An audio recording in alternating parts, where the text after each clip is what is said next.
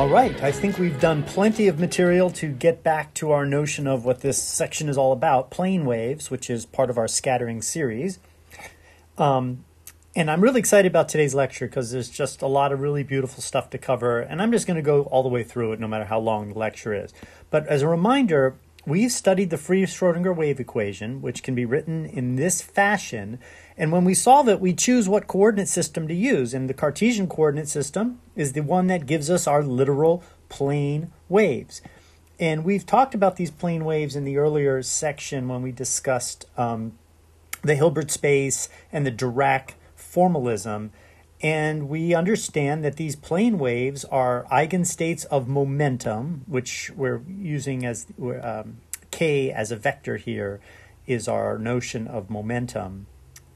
It's a vector, right? So each possible vector state of momentum, the eigenstate is given by this straight up plane wave. And we understand that these plane waves are not normalizable in the regular sense, right? The normalization is such that this is the normalization. In here is essentially psi star psi, where psi is this thing over here, right? And the normalization is this delta function normalization. And that delta function normalization is not, that's not the number one.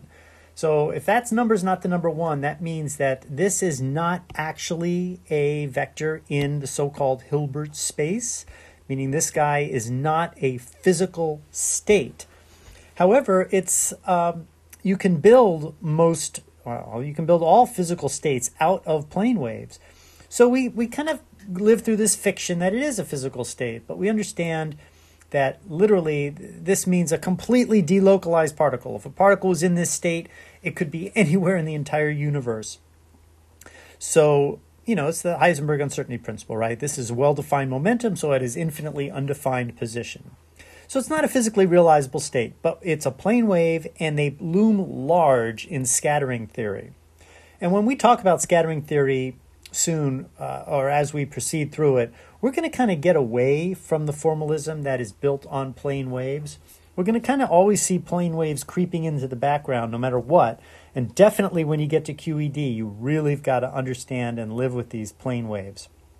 They're really critical to the formalism of quantum electrodynamics, and which is why we're studying them so deeply. So I'm going to show some pictures of plane waves later, some graphics stuff later, but understand, from the Dirac formalism that these are eigenstates. An eigenstate of momentum can be expressed in terms of position eigenstates using the, I guess what we're calling the you can't overstate its importance rule, right? Where this guy right here, this integral here, like that is the identity integral, right? The Eucozzi integral, we were calling it. You can't overstate its importance, which we derived from, we didn't derive. That's what Sakurai stated in his textbook, and so we're going to steal it from Sakurai. But once you do that, you end up with this inner product, which also in that section we've explained is actually a dual space mapping designed to imitate an inner product. But we'll just call it an inner product because that is the universal way it's always said in quantum mechanics. And our explanation about it is just a deeper understanding of how this is actually, this is a dual vector and this is a vector, and a dual vector is a map that takes vectors to the real numbers. Ergo, this is just a function that takes vectors in the Hilbert space and gives you a real number, and that function is called the wave function, and there it is, right? So this is our plane wave function. I'm going to feel free to call it a wave function, even though it is not truly a member of the Hilbert space in a sense. It's not a realizable wave function, but we call it a wave function. It's the free particle wave function, the free particles, the free Schrodinger wave equation. It's free because all you have is the energy and the kinetic, the energy operator. Well, the Hamiltonian has no potential, so it's free. And as soon as we do real scattering, we slip a potential in there, and everything becomes much more interesting. But anyway, so then what we've also done, though, is we realize if we put this into spherical coordinates, if we put this into spherical coordinates, we can do this again but we end up with eigenstates of angular momentum projection, and energy. So it's still eigenstates of energy, but instead of the three components of momentum that are defined, what you get is the well-defined energy and the well-defined angular momentum and the well-defined projection of that angular momentum. And then again, we just do the same Jacobi principle where we throw in, oops, what do I need to do here? I forgot my measure there, r squared d omega, so we're integrating over all the volume. But this time, we're measuring the volume, like here when we did it, the volume was just in Cartesian space, x1, x2, x3. Here it's r, theta, and phi, and this is the Jacobi operator in that case, right? Integrating over all the volume. And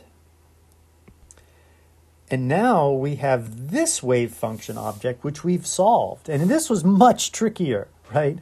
But we did finally solve it. We got that radial equation and the angular part of the equation. And so this wave function is I to the nth power times this constant, the spherical Bessel function of the J type, right? The J spherical Bessel function, and the spherical harmonic, where this here, in case it's not obvious, should be an L. And the spherical harmonic is a function of theta and phi. Sometimes you'll see this written as r hat, right? Where r hat is the direction of some radial vector that you're dealing with, right? So in other words, the position in space is defined by a direction, just the direction of r hat. But that direction is fully defined by theta and phi. So sometimes you'll see an r hat right in here. But these two ideas, this guy here and this guy here, are very similar. It's just a different basis. It's the same Hilbert space, but a different basis. Ergo, if this is a complete basis of the Hilbert space, these wave functions are wave functions for everything in principle that are part of the Hilbert space. In other words, we should be able to build any member of the Hilbert space out of these wave functions, just like we should be able to build any member of the Hilbert space out of these wave functions. And that leads us to, that's a quick review of where we're at, but now that leads us to this really, really important notion that we'll kick off today's lesson with. And the idea is this. The wave functions, and I'd like to make sure to keep this Dirac notation firmly in our mind, but we're going to really be talking about these wave functions. The wave functions for the condition where we have well-defined angular momentum and projection and energy, as we just pointed out, are equal to this for the free particle. A free particle with well-defined angular momentum and energy, this is its wave function. And we're going to look at this thing in tremendous detail. Here I've replaced the theta and phi with a little r, right? Just like I said I would, because I like being flexible with notation, and I want anybody who's reading this to be forced to be flexible with their notation, even on the fly, right? I know that's really not typically, you don't change it once you're in the middle of it, but I change it up all the time. So we're going to look at this today. We're going to study these guys in detail today, or the relevant versions of these characters in detail. It's going to be really interesting. But this is a complete set of states, right? So any wave function out there should be constructible by an appropriate superposition of these wave functions. In particular, a plane wave should be represented, right? I should be able to write e to the I k dot r as some kind of sum over phi e k. I should be able to, there's some kind of sum. There's a bunch of constants here that depend on, hold on.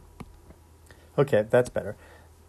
This plane wave, or should be represented by a sum, some kind of sum of these eigenfunctions of angular momentum, of free particle with a defined angular momentum, And the coefficients of that summation, this ALM, should be something we can identify. So we should be able to write these states in terms of these angular momentum states. We should be able to write the plane waves in terms of these free angular momentum eigenstates. Now this is kind of easy to picture, we'll see when we study it. These are not so easy to picture, but it's worth giving it a try, and we will try it today. Notice K is defined. K is just a constant here. It's defined. We have a plane wave of a certain energy, E, right? And that energy is equivalent to, right, when we write down K, we're basically talking about, even if we write down K, we're talking about the energy. It's a well-defined energy through this wave vector K. So K is not part of this summation, right? It's whatever we put in for K on the left, we put in for it on the right. However, we do have to sum over all these L's and M's. In this summation, we've got to figure out what kind of sum we need, what these coefficients are. But the point is that this tells us that a plane wave is expressible in terms of these, let's just use the word, partial waves. They call them partial waves. And just to be clear, I mean, there's nothing fractional about them. They're completely legitimate spatial functions, right? They just define where you can find a particle, right? This tells us where we can find a particle in space that has a specific angular momentum L, a specific projection M, and a specific energy. This tells us how likely is it to find that particle in any particular place in space, given those three numbers. And it's very, very difficult to picture how a well-defined angular momentum is going to land in space. This one's not so hard to picture. But regardless, whatever picture this is, whatever spatial distribution this function is, this guy here must be expressible in terms of sum. Now, it turns out that sum is going to require an infinite number of different angular momentums. And for each one of those, it's going to have, we presume, sum over all the projections, right? Because that covers all the states. So what we're going to do first is we're going to derive our analysis. We're going to figure out what this is. And what's really sweet about this is that we're actually going to use a little bit of the asymptotic stuff we learned for JL to figure out what these coefficients are. It's kind of hard to figure out what these coefficients are, but using our asymptotic knowledge of the Bessel function, the spherical Bessel function, we can actually do it. We have to do an additional asymptotic analysis, which will be fun to see. But by the time we're done, we will know how to expand these plane waves in these partial waves. And then we'll study these partial waves in detail to sort of get some, I want to say intuition, but I hate that word. But we'll get some understanding of what these guys look like in space and see if maybe our brains can sort of wrap our heads around this sum. Again, the whole goal being is to take ownership of this thing, because scattering theory lives off of this, right? This is the whole core of scattering theory in elementary quantum mechanics. It does show up in QED. In QED, however, in elementary QED, we really live over here. But the truth of the matter is this is absolutely a prerequisite topic. Okay, so our immediate goal is now to calculate what these coefficients are, right? And understanding that K, understanding that K is a constant here, and I think K being a constant here. So we got to figure out what is the nature of this sum and what are these coefficients, and then we have our answer, which is the question to which we're seeking an answer is how do we express regular plane waves in terms of these partial waves. Okay, so let's begin. So the first thing we do is we make a very important assumption. We make the assumption that K dot R, we make the assumption that K is actually some number K times Z hat. So we orient our coordinate system so that Z is in the direction of propagation.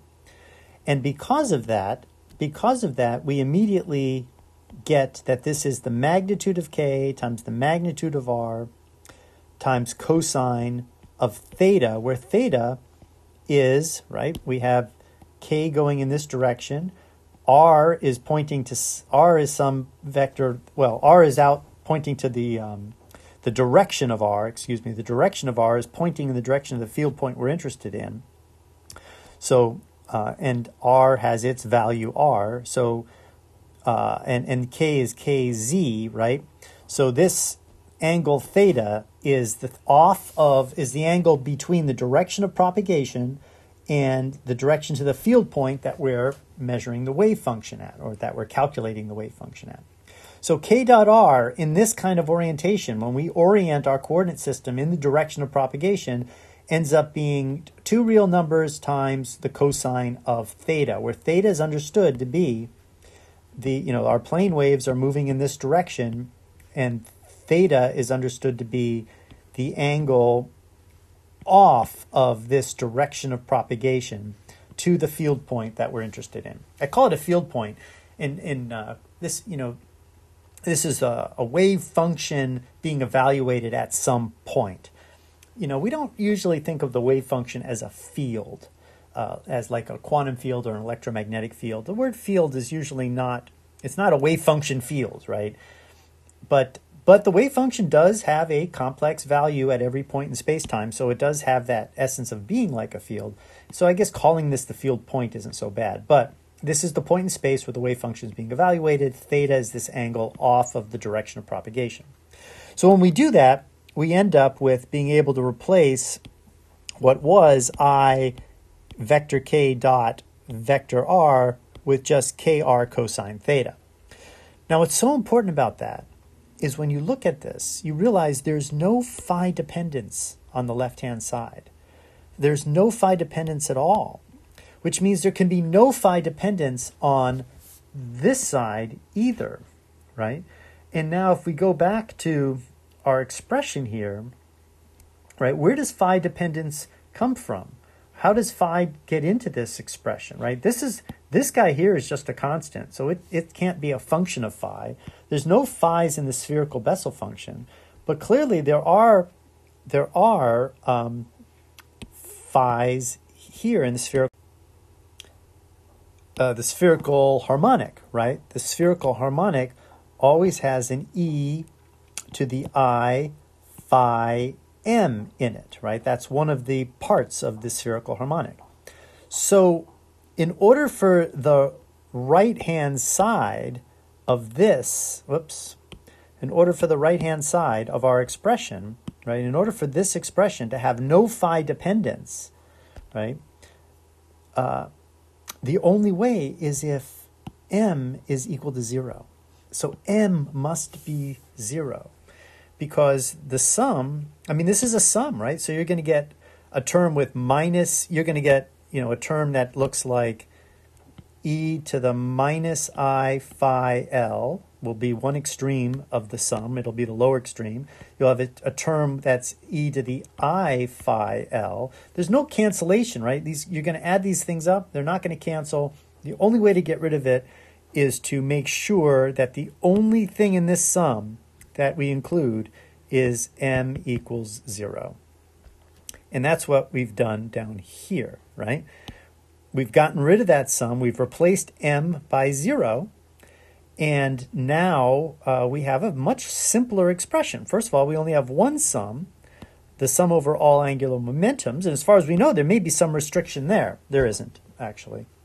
But we definitely got rid of, and we got rid of the m dependence of our coefficient, right? Your coefficient can't depend on m either, right? So I guess there is some dependence of m. In principle there was, but now we know this side can't depend on m at all. So we replace the spherical harmonic with the numbers with 0, and we get rid of the indication that the coefficient's dependent on m.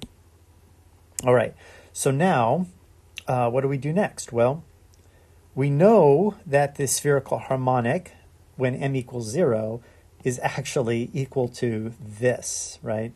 This is just a spherical harmonic property.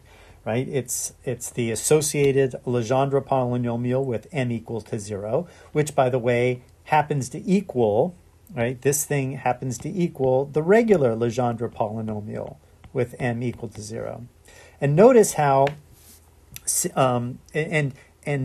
r, right, which is r hat, which is equivalent to theta and phi. Well, there's no phi term anymore because r hat still depends on phi, but this spherical harmonic depends on r hat, but only on the theta part of r hat. So this relationship here goes right into this cosine theta. So the connection between the spherical harmonic of theta and phi and the associated Legendre polynomial without the right there. So there's now it's e to the I 0 phi, right? So that just goes away.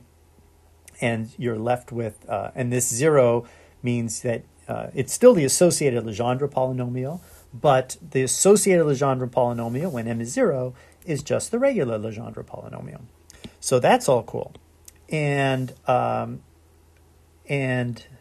nothing changes about j, and now this can only depend on the magnitude of, well, why did I switch that? Hold on. Yeah, I think it's probably wrong for me to put the or the unit vector k hat, right, is the direction of propagation. K as a vector, or boldface, the way in the LaTeX typing, is the actual vector. And I think this should just be the actual vector. C could depend on K, right?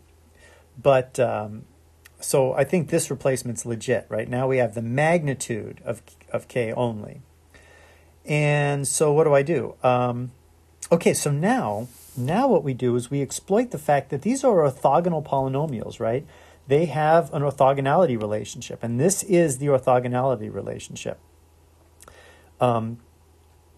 Which is kind of interesting because if you understand that the variable is cosine theta, so this is d cosine theta.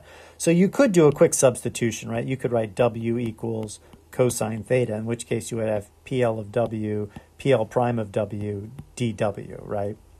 That would be okay. But the point is that orthogonal polynomial, this is a known fact about Legendre polynomials and their orthogonality relation. So this is something you have to pull out of your toolkit. Understanding these special functions, you basically with special functions, you know that there's always an orthogonality relation. That's one of the things you know exists. There's integral representations, which we spent a lot of time talking about, but there's also orthogonality relations, and this is it for the Legendre polynomials. And this is the answer. But notice you got this nice delta function, L prime delta function. So if I take this and I integrate on both sides with another Legendre polynomial, I can kind of start exploiting that integral. So let's do it. So integrating on the left, -1 to 1 with a Legendre polynomial gives me this tricky thing. The integral of a Legendre polynomial with e to the ikr cosine theta d cos theta, which I'll just say, you got w. Actually, w's not. I don't think I use w. I think eventually when we do this, we use S, I use S and S, right? So this would be PL of some real variable S. S is real, right? This is not a complex representation or a complex integral of any kind. This is just a real integral. I'm just showing you that don't let this cosine theta thing throw you off. It did for me. That's the reason I harp on this is whenever I harp on something, it's because somewhere in my past, the problem existed. And I had to, this is not elementary calculus to have d cosine theta, but it's just a way of writing a substitution that's implied here. And that substitution that's implied is something like S equals cos theta, right? Okay, so that aside, so this integral is unknown. The reason we're doing this integral is because on the right-hand side, right, we integrate from 0 to -1 to 1 of cos theta, d cos theta, and now the integrand is this thing. But nothing here depends on cosine theta. This sum doesn't depend on cosine theta. or I'm sorry, CL doesn't depend on cosine theta, JL doesn't depend on cos theta, this doesn't depend on cos theta. So we can basically swap the integration and the sum, and when we do that, then you can kind of see it, right? This part here, which is unaffected by the integral. Actually, we don't have to swap anything, right? We just sort of move this over to here so we can kind of see this structure better. And then we replace that integral with 2 over L plus 1, right? And then start to simplify. So let's see, how does this work? This integral here, this integration, which I'm trying to sort of capture. Hold on, let me see if I can capture it better. This integration here, right? That gives you 2 over LL plus 1. This part doesn't participate in the integration, so when you take this and combine it with that, you end up with this expression here. The delta function, delta LL prime, that's really, really important because the summation ends up with a delta LL prime in it, which gets rid of the entire sum, right? And it just turns L prime into L. And so you end up with this expression right here for the right-hand side. The integral's gone because it was intended, we designed it that way, and the sum is gone. So you can kind of see we're zeroing in on what we're after, right? We're zeroing in on CL here, right? We've now got this really bizarre integral on the left, and we got CL on the right. So we could solve this for CL if we could solve this integral. So I'm going to write it down this way, but I'm going to move this thing from the right side to the left, and then I have this expression here equals CL times this Bessel function, right? Which is just a nice way to write it. I mean, I could have divided through by the Bessel function, and we would have had an expression for CL. The problem is we're staring at this integral here, which looks kind of hard. It's a Legendre integral of an arbitrary order multiplied by e to the IKR cosine theta d cos theta. So it turns out this integral can be done. Not easy, and it's fun to do if you can look up how to do it. Every time you have a chance to do a new integral, you should grab it. However, we are going to exploit what we've already studied just to see how useful it can be, right? So, for example, the asymptotic form of this Bessel function, right, is very useful in this case because this is an equal sign. So the asymptotic form of this, of the right-hand side, really should equal the asymptotic form of the left-hand side. Now, what do I mean by asymptotic form? Well, this guy here is a function only of r. The only variable left, right, is r. So the asymptotic form means what is the value of this thing when r gets very, very large? Well, the left-hand side, you integrate over d cos theta. So again, and k is a chosen constant. So again, r is the only variable that will be left over after this integral is done. So the left-hand side is also a function of r, and we can ask, well, what happens to it when r goes to infinity? And if I can calculate the asymptotic form of the left side, I know the asymptotic form of the right side. The CL is not dependent on r, so it's just some constant that's not going to change. But I know that the JL has an asymptotic form. And if I do what I need to do to set these two asymptotic forms equal, well, the way to do it is manipulate CL so the two asymptotic forms are the same. And that's just sort of a quick way to do this without having to evaluate the integral. Except the dirty little secret of this method is I need to figure out what is the asymptotic form of this integral. And that brings you into a whole new subject of asymptotic analysis. To do this, we used the saddle point method of asymptotic analysis, which is one technique. There's a whole branch of studying there's a whole branch of asymptotic analysis that's that exists for the purpose of finding the asymptotic values for definite integrals. And the saddle point method isn't relevant, right? We had a contour representation, a complex contour representation for the spherical Bessel function, ergo we could use the saddle point method. But that's not what this is. This is just a real integral, and real integrals have its own set of techniques. And fortunately, the most basic technique is really easy. It's just integration by parts over and over again, and we'll see. We're going to do that on this, and we'll see why it gives us an asymptotic series. All right, so let's do that. Okay, so this is the integral we're after right here, right? So we make that substitution I was talking about before where cosine theta becomes s. So this is our actual integral that we're worried about. And what we're going to do is integration by parts a couple times, and we're going to see how that is an asymptotic expansion, basically. We're going to see how there's a term that goes as 1 over r, and then the rest goes as 1 over r squared. Anyway, so if we integrate this by parts, the rubric I remember is integral of u dv equals uv minus the integral of v du. So I guess v is going to be e to the I krs, right? This is what we're going to call v. So, or actually, that's what we're going to call dv, right? And so we have to integrate that, and we end up with this expression. So there's our 1 over r in this boundary term of the integration by parts. And then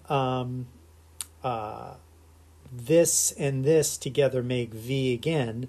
And now this is du, right? Because p is u.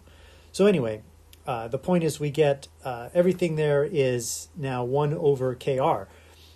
And I can simplify, let's see, so let's do the next step. So we simplify this boundary term, and we get the Legendre polynomial evaluated at 1, which is always 1, and then is Legendre polynomial at minus 1, which turns out that that's going to end up being I to the L, right? Whatever that is, L is, I to the L is what PL minus 1 is, right?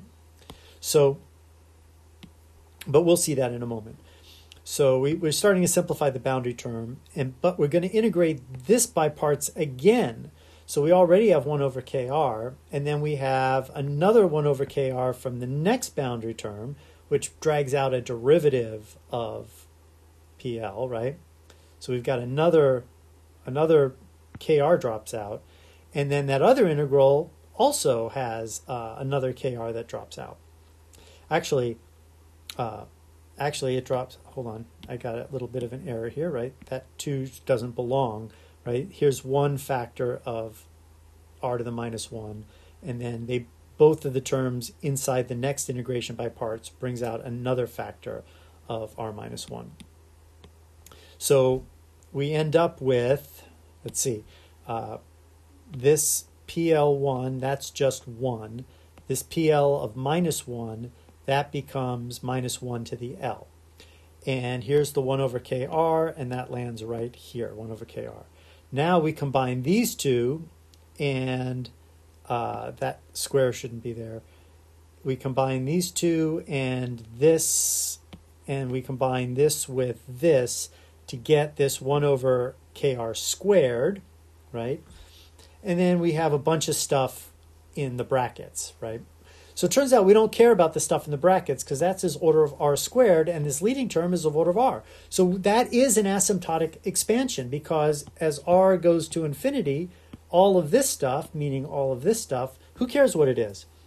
It's going to disappear a lot faster than this first term, right? Than this term. This term here, let me draw it. This term here is going to survive, and all of this stuff is going to go away. And so we call that order r minus 2, and so that's gone. And then it's just a matter of like, okay, well, what is this, right? So we're going to just chop this up a little bit. We're going to pull out a factor of e to the I pi over 2L, which is just I to the L, right? And that's going to leave us with kr minus pi over 2l and minus I, kr minus pi over 2l. So this obviously becomes the sine, right? All of this here becomes the sine of kr minus pi l over 2. And this leading factor, right, this for example, this I in the denominator lands here. This 2 forces us to put a 2 upstairs. And then this guy here becomes I to the L. Because e to the I pi over 2L is I to the L, like I just said. So we have 2I to the L over kr sine kr minus pi over 2L. Phew. And we know that that has to equal, so that is the asymptotic form of this integral, right? So when r is very large, right, this integral, whatever its value, is going to end up being this number right down here, right? So this is the asymptotic form of the integral we seek. Actually, I think I wrote that down again. So here's the expression we're after, right? Here's where the integral we just dealt with the asymptotic form of. We know the asymptotic form of this. That is sine kr minus pi over L over 2 kr. And now we know the asymptotic form of the left-hand side, right? We just figured out the asymptotic form of that is this part right here. So we have this factor, we have this factor, and we have CL. So we just tune CL so that the left-hand side and the right-hand side are the same, and voila, we get 2I to the L pi 2L plus 1, square root of 2L plus 1. Ergo, ta-da, we're done. E to the I cosine theta is, there's our coefficient, and there's our expression here. I should probably get rid of that 0 at this point, right? It's just the regular Legendre polynomial. And that is how you do it. That is how you get this plane wave to look like, to be expressed as an infinite sum of waves of well-defined angular momentum. Although, admittedly, we need to combine a few things here, don't we? We need to combine this and this. Why didn't I do that? Hold on. Okay, that's better. I needed to combine these constants, right? So that's the famous expression that we're after, right? Notice the spherical harmonic is kind of gone here, right? This plane wave has just driven that spherical harmonic into its little core piece of the Legendre polynomial. So this is the answer you typically see, but notice we've already established it for one coordinate system, that is in the direction of propagation, aligned where the z-axis is aligned in the direction of propagation of the vector k. So for completeness' sake, there is this famous relationship between the Legendre polynomial of cosine theta, which is k dot r, and now these are direction. These are unit vectors, and the unit vector in direction k, unit vector in the direction r. That dot product is the cosine of the angle between them, right? So this is obviously connected. But this expression, called the addition theorem for spherical harmonics, is something you just got to know, right? I mean, it's part of that canon of mathematical physics, but it's something you got to know only so you can, say, convert this thing back into its most general form. And so sometimes you see plane waves broken up into this kind of language, and that's just one application away of the addition formula. That is, I basically replace PL cosine theta, right? I replace this with this sum, and you end up reintroducing this double sum that we eliminated earlier. But that's for an arbitrary alignment of the z-axis with the direction of propagation. So the first thing you ever do is you almost always just drive it right into this form. Anyway, so now we are left in this great position where we have our plane wave interpreted in terms of partial waves. Each one of these terms is a partial wave. So now we're going to spend some time with the rest of the lesson is visualizing these guys using Mathematica. So I'm going to switch over to a different method of recording, and we're going to go through a Mathematica notebook where I actually plot these up, and we kind of see how this infinite sum of things that are only dependent on r. I mean, this is very spherical. Theta definitely defines an axis, right? Because theta is off of our axis of propagation k, right? The unit vector k at least. And so there is a favored axis here, but there's no phi, and everything is in terms otherwise of r. So there's something very spherical about the right-hand side. But there's clearly nothing very spherical about the left-hand side. Those are just plane wave. That's a plane wave. So we have to study what does this guy look like and how does it get constructed out of an infinite number of these guys. All right, so that's our next step. All right, so we'll begin by looking at just the plane wave itself, right? This idea, we're looking at purely the e to the I kr cosine theta, and where r cosine theta equals z, and our z-axis is in the direction from left to right, with right being positive. And what I've plotted here is the real part of a plane wave, where I've set the value of k. The actual plane wave is given as e to the I kz. Remember, z is r cosine theta.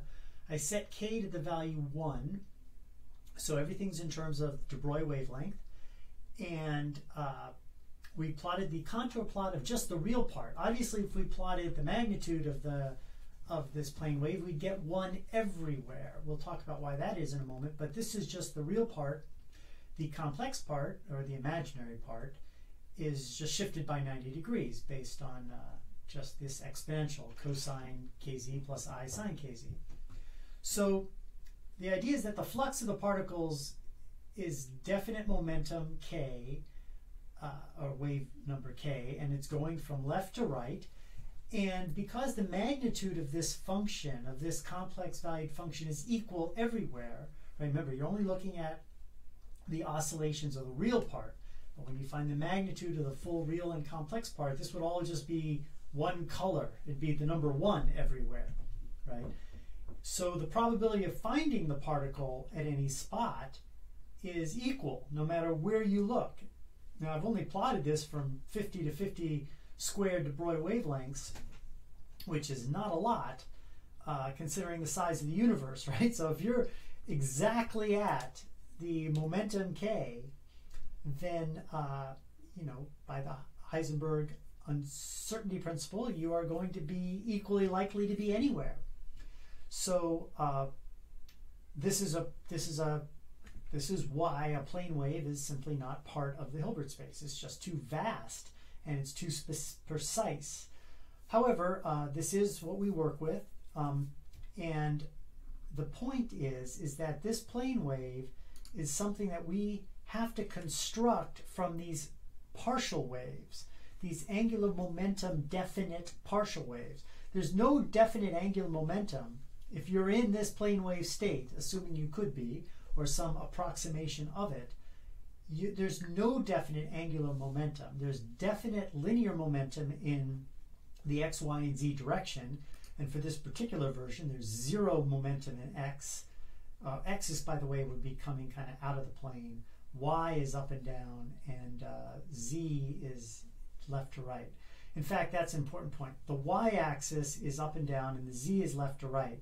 Theta would be the angle from between this axis and whatever field point you're evaluating. So if I was evaluating the field point right there, the origin being in the middle, theta would be this angle here, right, between this x-axis and the field point. So we have to construct this thing out of these partial waves. So what I'd like to do now is I'd like to let's just look at each individual partial wave first. Let's get an understanding of what does this guy look like, right? We see a Bessel function that only depends on r, which would be the distance from the origin in this case, right? R is just the distance from the origin, in this case in the x, y plane. Remember, nothing depends on phi, right? So whatever we get, whatever value we get here, we just rotate it sort of like a volume of revolution, right? In the around the z-axis, right? So so we have the spherical Bessel function of order L and this Legendre polynomial of order L. And these two things come together, they multiply in complex and beautiful ways that we're going to look at now. But somehow this adds up. All of these weird functions on the right add up in this beautiful way, if you add up enough of them, to give you this structure. So the structure we're seeing right here, this real part of the plane wave, should be the real part of some elaborate sum of these partial waves. Now notice PL cosine theta, that's a real number. The Bessel function of a real quantity, that's real. 2L plus 1 is real. So the only imaginary piece is I to the L. So if L is even, then this whole thing's going to be real. If L is odd, this whole thing is going to be complex. So imaginary. So we have each term is real, starts out real, imaginary, L equals 0, 1, 2, 3. The even ones are real and the odd ones are pure imaginary, which is kind of interesting because this is a blend of both. So clearly you need a sum of these to at least give you a real and imaginary part together. Okay, so let's look at some of these individually now, and then we'll look at some summed up together. All right, so let's start at the beginning, right? We're now looking at, this is an image of the partial wave of the L equals 0 partial wave. It is the only of all the partial waves, it's the only one that is going to actually have a non-zero value at the origin. Because remember, the Legendre polynomial, right? This Legendre polynomial for the spherical Bessel function for L equals 0 actually has a value at the origin. All the rest of them do not. So you see this beautiful peak in the middle, and then it slopes on down, and this cross section, if you could slice it, would look just like the spherical Bessel function of order 0. And in fact, we can rotate this on its side, and what you should see is this structure here, this angle here, this drop, is the same as the spherical Bessel function of order 0. You see? Now, there's a little bit of an obscurity here because what you're seeing is it doesn't look like that sort of damp sinusoid, because we're seeing the, when we look at it edge on, we're kind of seeing some of this curvature. But if you got this beautiful cross section, and we'll see that in a moment, this black line that's flowing, that's an exact capture of the spherical Bessel function of order 0. And what's also important is that the Legendre polynomial of order 0 is just a constant.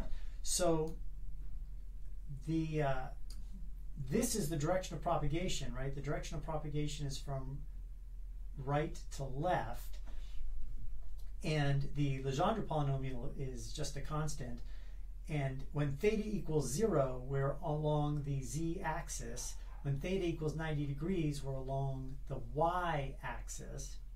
And what's the z-axis here is just a representation of the magnitude of the function. The spatial I'm sorry, not the z. The z-axis is the propagation axis. Y is perpendicular to that. The x-axis, which is coming up here, is just being used in this as a representation of the magnitude of the real part of the wave function, which is the only part in the case of the L equals 0 term. But the spatial wave function also has an x-axis that's captured as just as a volume of revolution around the z-axis. But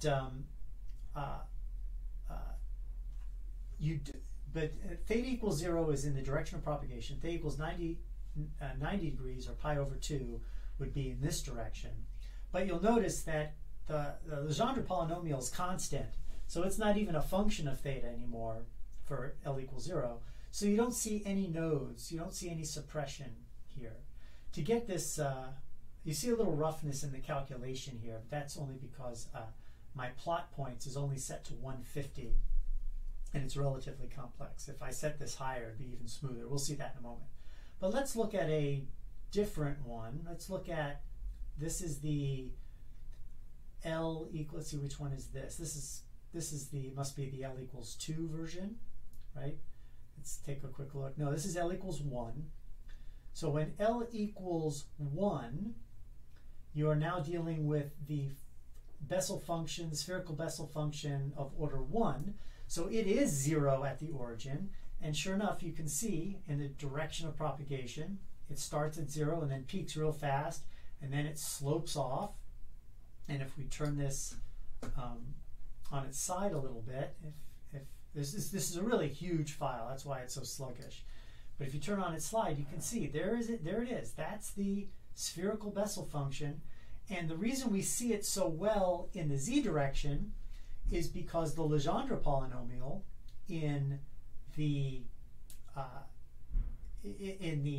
theta equals 0 direction has a value of 1. So there's no suppression. On the other hand, at 90 degrees, it's completely suppressed, right? The reason you got this white line in here is an artifact of the fact I had to use an arctan function. And Mathematica is smart enough to know to not even try to plot it at the 90-degree line. But so you do get a node, and the node is at pi over 2, right? The node is at pi over 2. And so that's the L equals 1 version of this. Look how gorgeous that is. Now to get this really good picture, to get it to look that good, I really had to turn up. If you try this yourself with Mathematica, make sure you turn up the value of plot points.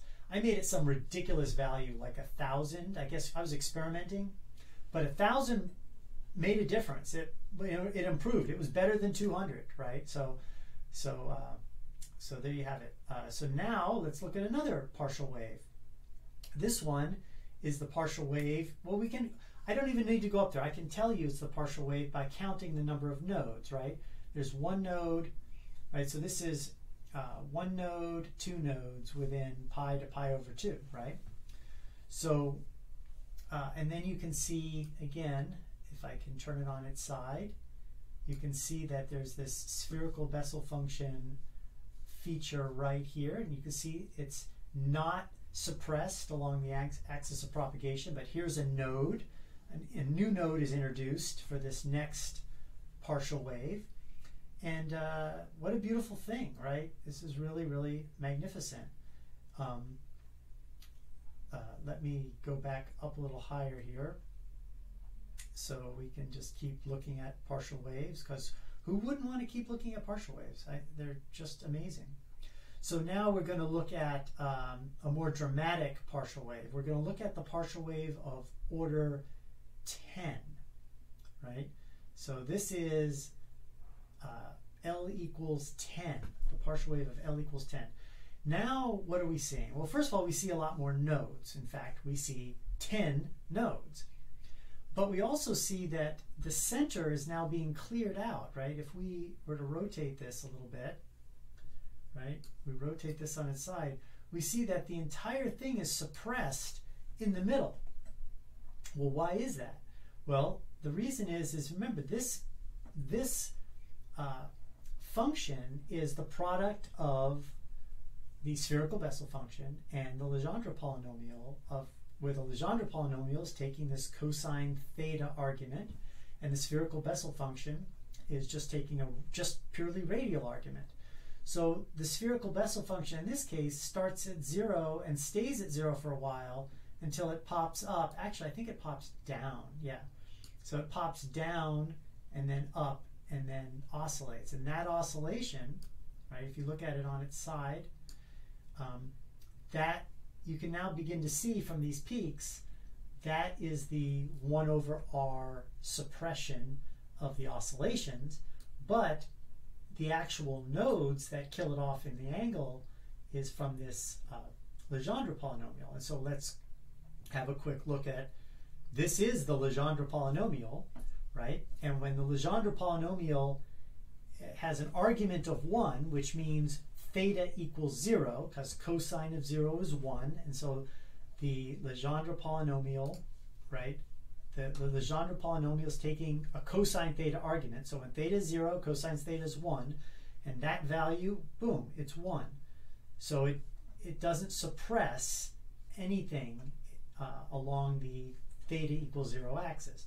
But then it immediately, there is a node right here where it does kill everything off right away. And it's it's a node that's very close to the theta equals 0 axis. It's not very far away. So we should be able to see that if we looked at this from the top. And sure enough, that first node is right there. It's not very far away from the axis. And then we should see another node, and that should not be very far away either. And indeed, that's this node right here. So we've seen those two nodes. And then there's a bigger gap, a bigger angle.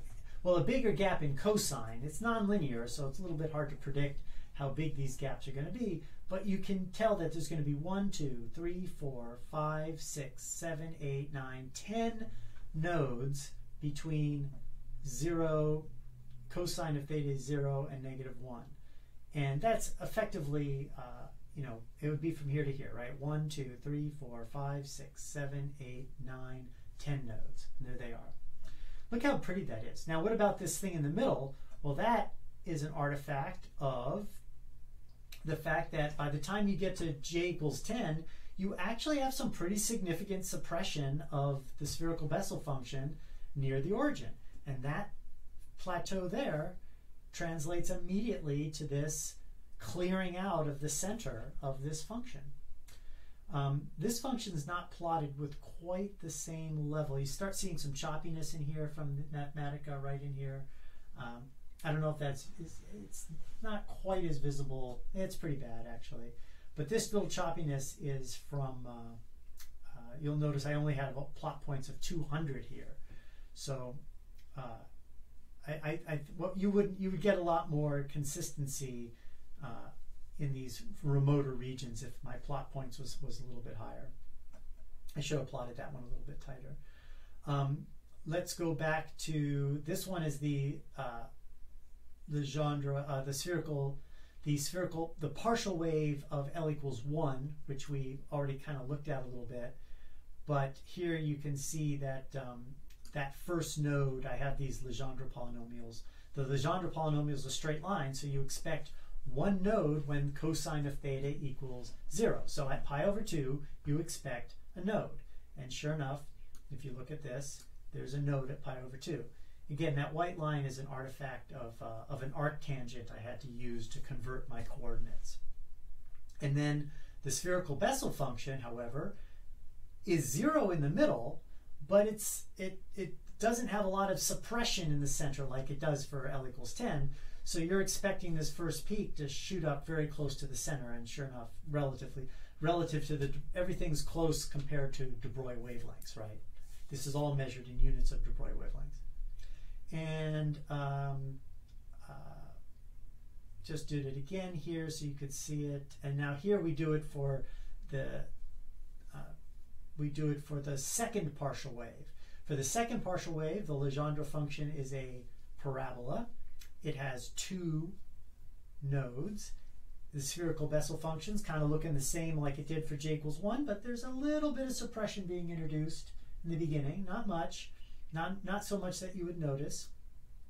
And now you see the nodes that are induced by the Legendre polynomials to 2 nodes, right? And again, you have no suppression whatsoever in the z direction, right? The z direction is always going to be 1.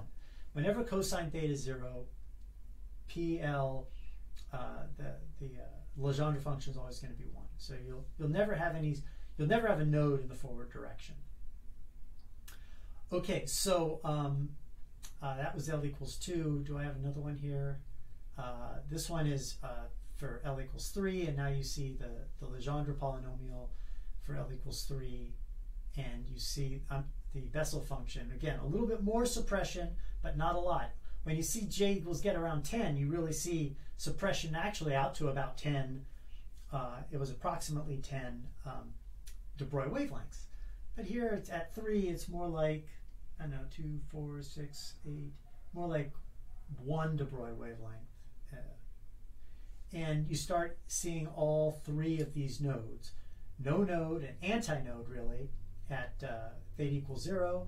And then you see this first node shows up when cosine of theta something like 3/4, right? And that's reflected by these 2 nodes here. And then you get another node when cosine theta equals 0, which of course is at pi over 2, which is this node right here. And it starts chopping up these little peaks in the middle. And let's see, what else have I done? Okay, so that's all for the individual partial waves. So we looked at it, L equals 3 partial wave.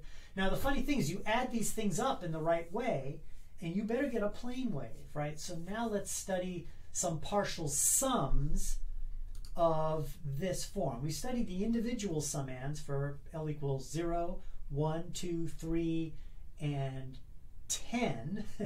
So let's look at some partial sums and watch them add up to give us a plane wave. That's what we're going to do next. Okay, so let's start with this picture here, right? L equals 0 to 3, right? The upper partial sum is just the first 4 terms, L equals 0 to 3. You know the L equals 0 term is in there because you have a non-zero value in the middle. I really wish I could somehow deal with this white line, but I guess we're stuck with it. And what's really wonderful about this is you can see these wave fronts in the z direction already building up, right? Especially right here, right? Those little 3 blobs there are asymmetrical in the circular, I guess it would be the longitudinal type direction, right? This is the direction of propagation, and you already start seeing these waves just propagating in the forward direction and being suppressed in the transverse direction. So you're seeing this buildup of plane waves. Now in the end, you're expecting this whole thing to just be a bunch of plane waves, right? But these nodes are the nodes of these first 4 partial waves. I guess the nodes of L equals 1, 2, and 3, because the L equals 0 had no nodes, are beginning to add up to cancel a lot of the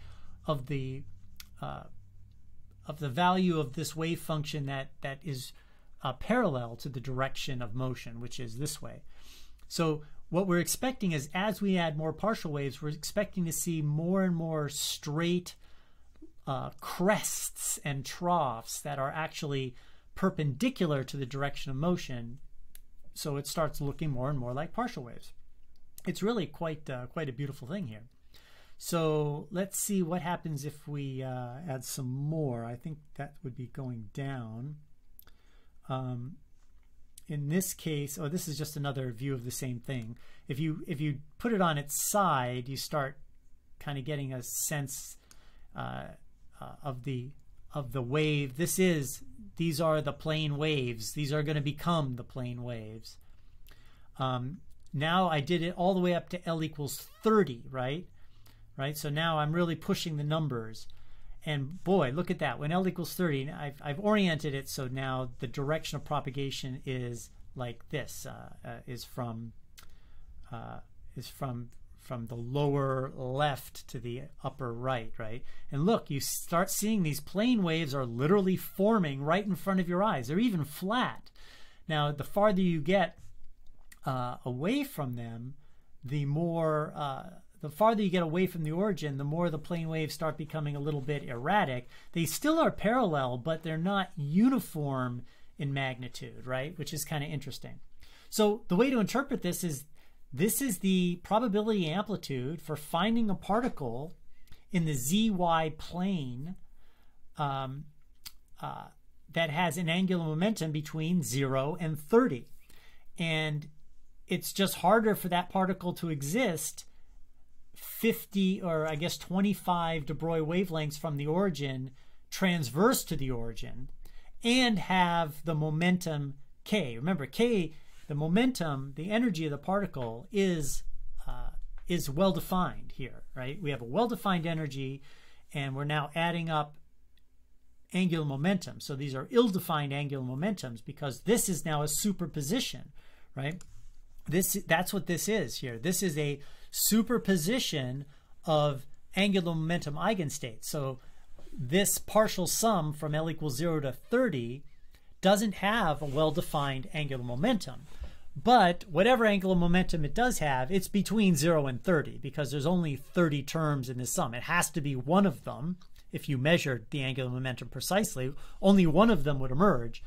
But it's difficult for that particle to be found. If you were to measure its position, it would be difficult for that particle to have that angular momentum and be out far away from the origin transversely. Not as difficult to be far away from the origin in the direction of propagation, because you could always cut back your angular momentum, no matter what your energy is, by getting tighter and tighter to the center. That's why I think these peaks appear here in the middle. I'm just interpreting it as best I can. It's always a pseudo-classical interpretation when you struggle with that kind of thing. So then that was 30. So here's 5, some intermediate case. It's more than 4 but less than 5. And you really, this is, I think, probably the most illustrative of how this process is unfolding, right? You know, these nodes are really accumulating to suppress things, and you start really seeing these waves form, and now it's just a matter of straightening these waves out. And so that's for the first 5 partial waves, right? If you add up the first 5, 0 to 5, so I guess that's the first 6, right? Yeah, that's really, this is really, really beautiful. I mean, you're really beginning to see, you still have a lot of irregularity in the shape of the crests, but these 2 in the middle, they're pretty flat, right? Those are pretty flat crests, and it's strangely peaked, and then they kind of become flat again, but they get more curvy too.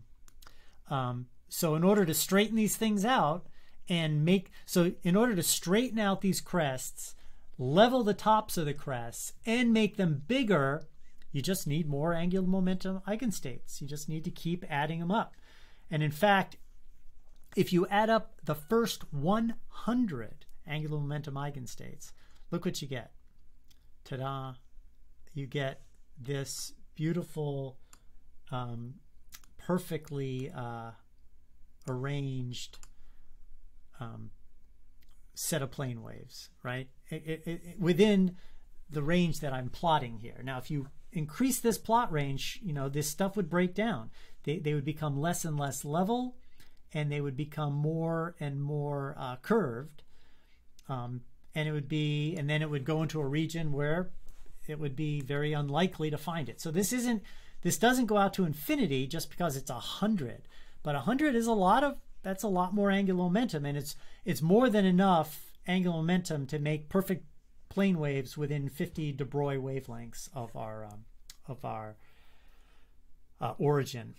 So there you have it. That's the method of visualizing these partial sums adding up into plane waves.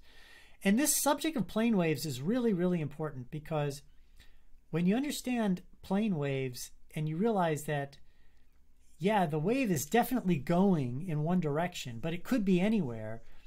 You know, if you're a particle that's being hit by another particle who's in a plane wave state, you could be, you know, hit from the left or hit from the right. You know, you could give up a photon to this field or accept one from this field, and you could be kicked in both directions because you don't know what side these particles are on. We'll talk more about that, you know, when we actually discuss the actual QED fields, the electromagnetic, well, we actually discuss the electron field, so let's not worry about that, or the photons and the plane waves of the photons. But this structure here, this plane wave, now we've got it. We now can see this thing being built up literally by this. Just make no mistake about, you know, it's everything you saw is a representation just of the z-y plane probabilities, and you still have to rotate it as sort of a volume of revolution around the z-axis to capture the XYZ spatial position.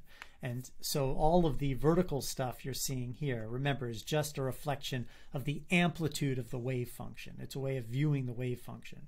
So yeah, it's really worth bending your mind around to visualize, okay, wait a minute, what does this mean? This is the direction of propagation.